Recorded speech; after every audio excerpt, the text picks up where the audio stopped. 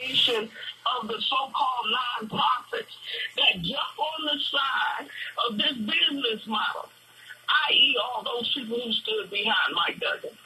Right. But my point is, we have so-called rich black folks in Detroit and across the nation. But who is the black equivalent to Dan Gilbert? Who is the black equivalent to Roger Penske? Who is the black equivalent to what black family is equivalent to the Ilitch family?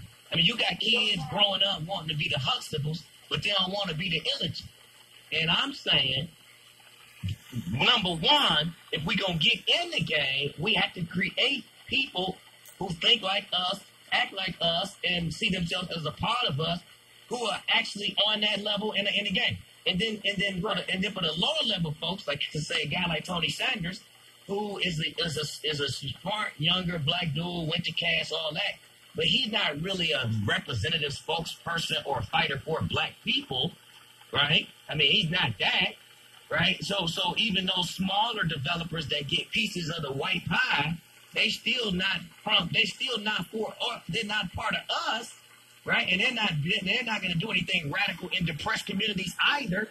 And then you got the lazy politicians, and you got the mayor, and you got all of these people conspiring to send resources to places that even if they need them, they have people in them who can get their own resources. That's my point. Dan Gilbert can finance his own building. He don't need the people to finance the building. But the people have to believe that and understand that. And that goes back to that black business class that nobody ever had. Not just that. Black folks need to start believing in black folks. It's not like there haven't been Chicken Littles running all over trying to tell them this was going to happen. But they'd rather believe the white Jesus. But I agree. But I think part of it is that black people just have low self-esteem. We just don't really, we just really do not. We got low self-esteem, and we hate success. It's like we hate success. Like don't even try to be successful. It's like people hate it. But that's a longer psychological conversation. Right now, though, that is the conversation. Well, if that's the conversation, then I don't know what we're gonna do, because we ain't been able to figure out the psychology of how to fix black folks' psychology for 400 years.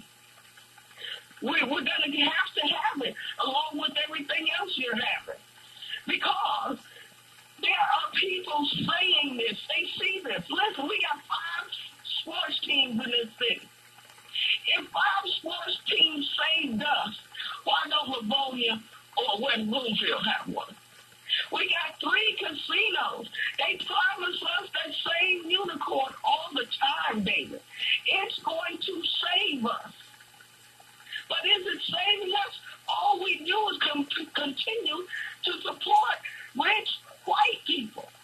Well, look, I think you're right. I mean, because look, I'm the guy that got sisters eavesdropping on meetings I'm in, and we buying stores, and they calling in the radio shows, doing misinformation campaign. I mean, I'm the guy that has gotten I'm the guy that's gotten so much hate in the last 2 days because we actually did what we said we was gonna do, right? But don't nobody hate Dan Gilbert. So I'm just saying, I'm with you on that, right? And so like the friction of being black and trying to do stuff, man, when it's crazy when you combine white supremacy and black hateration. Now I'm with you, but if we gotta wait for black folk to wake up to do anything, well then I might as well drink the hemlock now.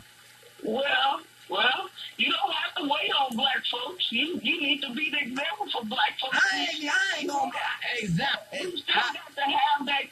We still got to have the "You Love NASA." Last time Black Poe had an example, he died on the cross and they screamed, "Crucify him." Brenda, thanks for calling. I appreciate the call. Dr. King got assassinated. That's 50 years ago. That's your example. But I'm just saying, this is about people understanding that if money is going somewhere, it's going there because somebody decided to send it there. That's what this is about. This isn't about, because see, we think like if a building's going up, oh, my man must be real smart. You know what I mean? Like, that's what we think. We think that, oh man, look at these roads. Oh man, this community must be full of really, really good people. Nah, man. Somebody sent money to fix those roads, man. And if they smart, they was just smart enough to make sure they got their roads fixed. Remember that sinkhole happened out in Macomb? Right? Kind of while the Flint water crisis was going on. And Candace Miller and them were there the next day. And it was trucks. It was trucks and major heavy equipment there the next day. And they were like, we're gonna fix this in 6 weeks. Right?